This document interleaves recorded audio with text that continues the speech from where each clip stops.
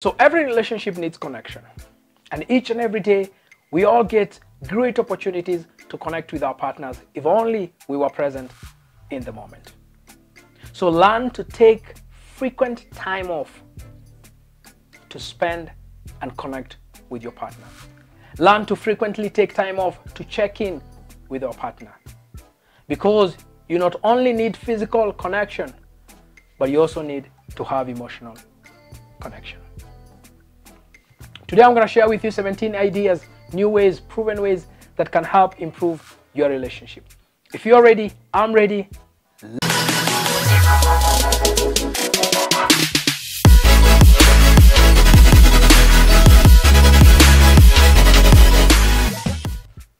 So last week we began the series by sharing with us the 5 things that you need to do to strengthen your relationship. Today I'm going to share the next 5, and then on the next video next Friday I'm going to share the last 7.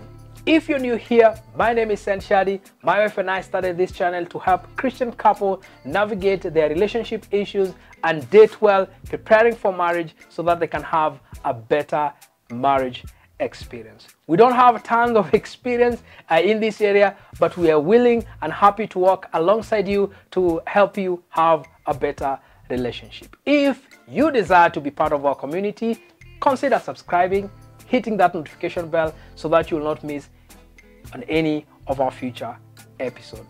For those who have been here and are part of our community, hey, karibu sana, we love you and we really appreciate the support. So without further ado, let's start with the video for today. So the first one for today, we are calling it number 6, which is a continuation of last week's video. So if you haven't watched them again, check them here or in the description below. So number 6 is this: catch the little foxes. Let me explain what that means, because this is very, very important. In every relationship, there are those small things that really are a bother in your relationship. Small arguments, small issues, small habits that are becoming a threat in your relationship. If you don't catch those things when they are still young, they might grow and become a huge problem. The Bible says in the book of Songs of Solomon, chapter 2, verse 15, that catch for me the little foxes before they destroy the vineyard. Catch for me the little foxes. So we need to do this. We need to be able to catch those little things before they become big things. When we got married and we were preparing for premarital counseling, there are a lot of questions that I had.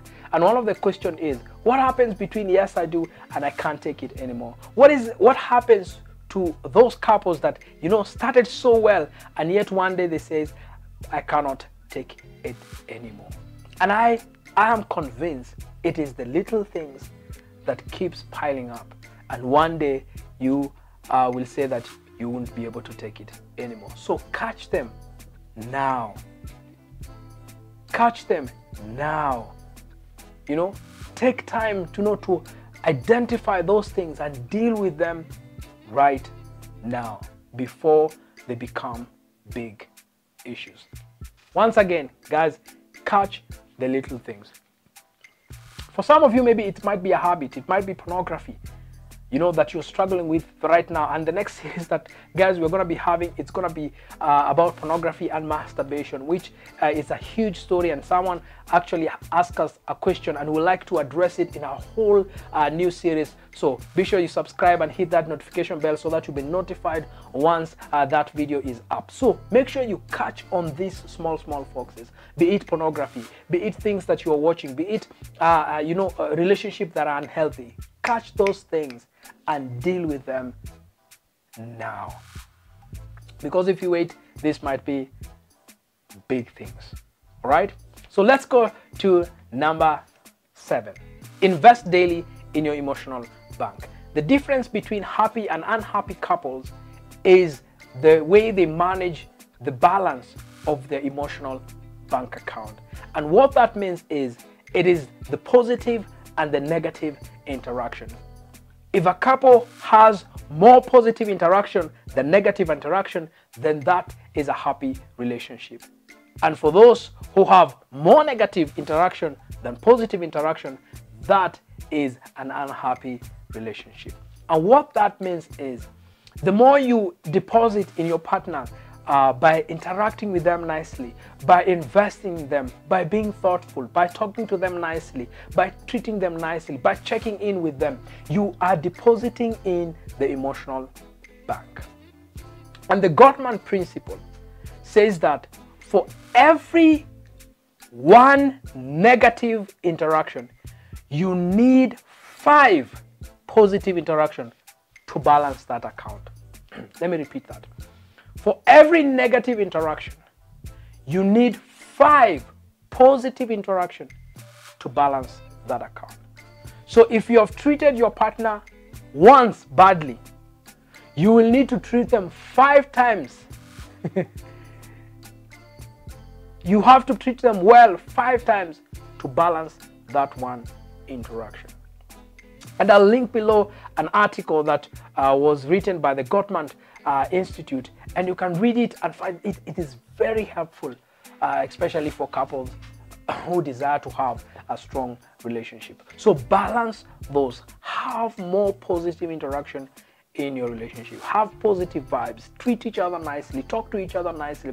Be thoughtful to each other. Write each other good messages. The more you do this, the more you will create and improve the energy, the emotional energy of your relationship.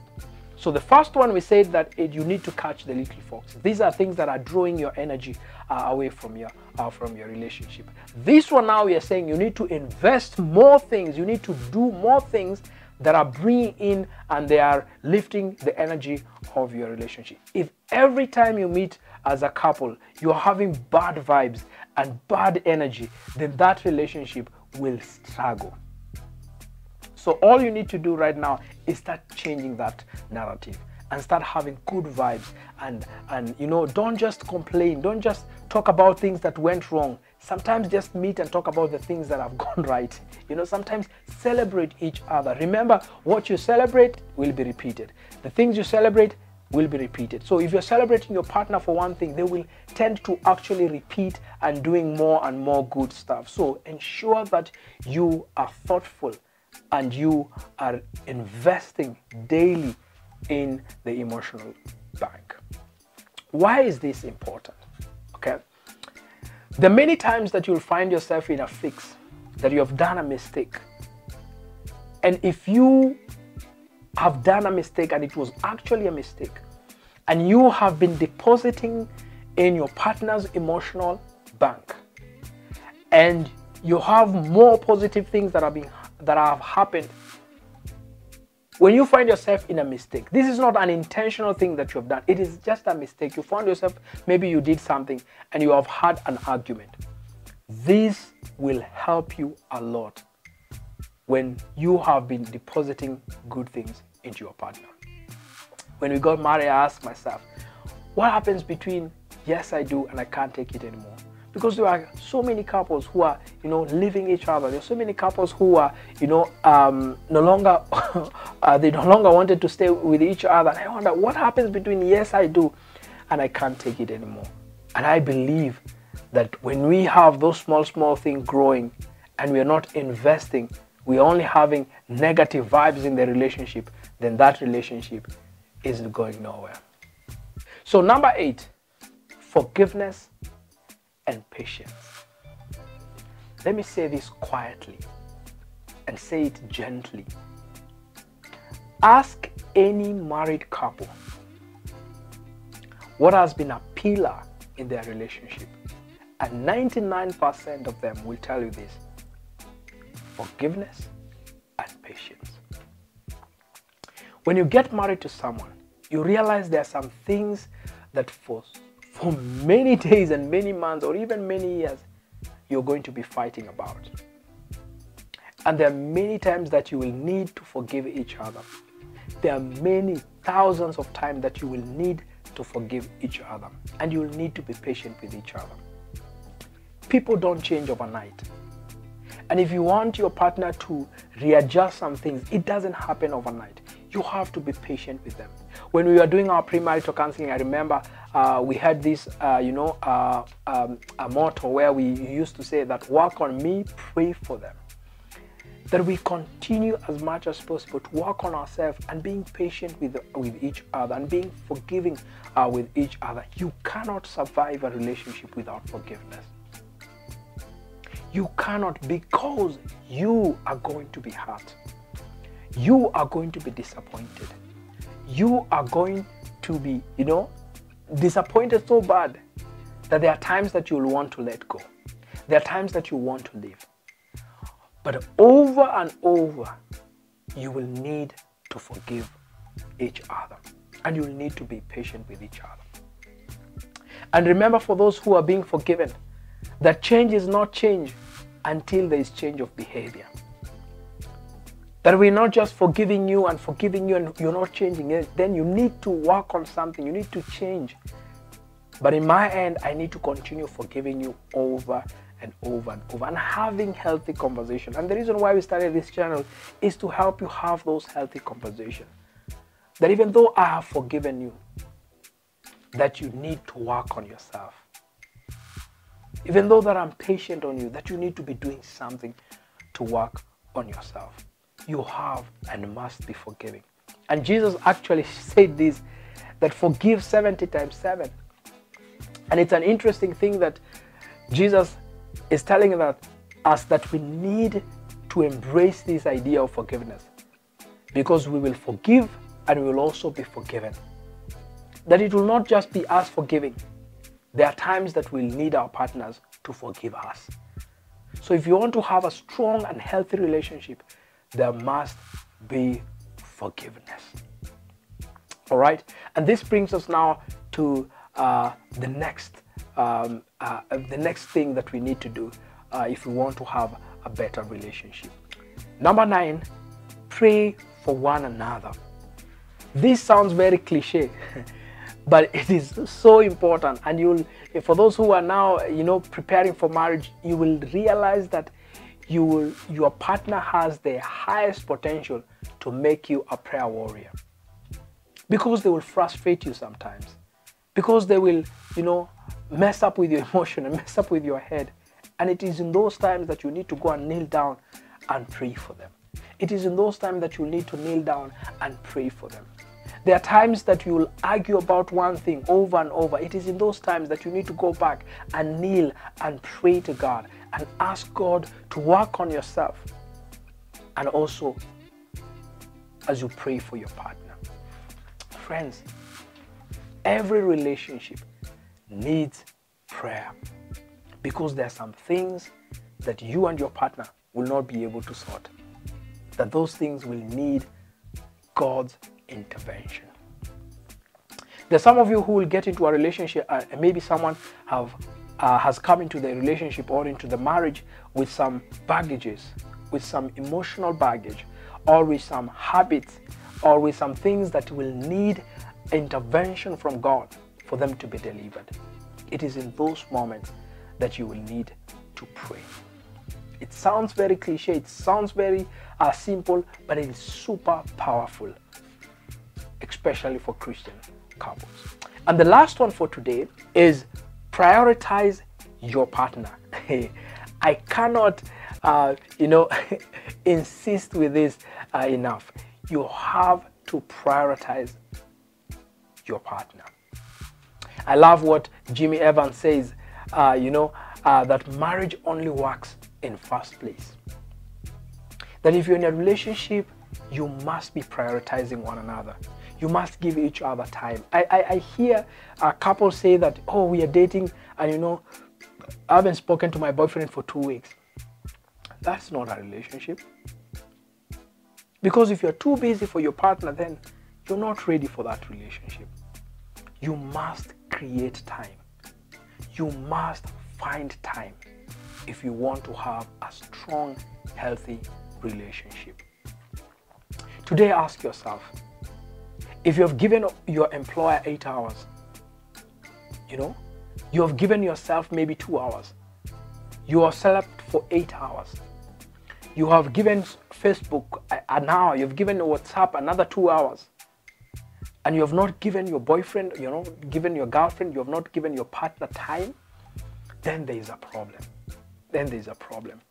You must prioritize your partner. If you want to have a good relationship, yes, if you want to have a good relationship, you must prioritize. Find time. If something is important, find time.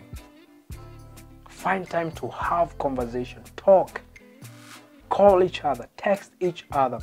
There are so many relationships that, you know, the husband and the wife have not even, when you look at their text messages, you will see that it is bill after bill after bill after bill. They're always sending each other text about bills and about things that needs to be done. No, friends. We need to create time for our partner. Send them a good message. Take, even if it's 5 minutes, just to construct a good message and send it to your partner. The more you prioritize your partner, the more something is important to you, you start giving it time. The more you give it time, the closer you get to it. The closer you get to know it, the better you get to know it, the better and the deeper you get. And if you do this, these 5 things, plus the things that we talked about last week, then I am convinced that your relationship will improve tremendously. So friends, as you think about that, as you think about your relationship, think about those 5 things that I've said today. The first one is check and watch out the little foxes. The second one, I said that as you watch the little foxes, you need to invest in your emotional bank. As you invest in your emotional bank, you need to start forgiving each other. As you're forgiving each other, you need to pray. The more you forgive, the more you need to pray. Because when you pray, God gives you more grace to forgive. And the last one, you prioritize each other. When you prioritize each other, these 4 other things will be easy to do. These 4 other things will now start coming out, and you will become better at them if you continue prioritizing each other. But first, you must have agreed, as we said last week, you must have agreed what the goal is. You must have agreed to be in the relationship. You must have agreed to work together in the relationship. Because you need, if you're investing these 5 things, you need to have said yes into the relationship and start working together into it. So guys, these are the 5 things for today. Let me know in the comment which one you found surprising, which one you found helpful, and as we talk about next week on Friday, be sure to check it out, because we are going to post the next 7 as we finalize this 3-part series. Otherwise guys, thank you very much. Be sure to like, subscribe and share it with a friend. Bye bye.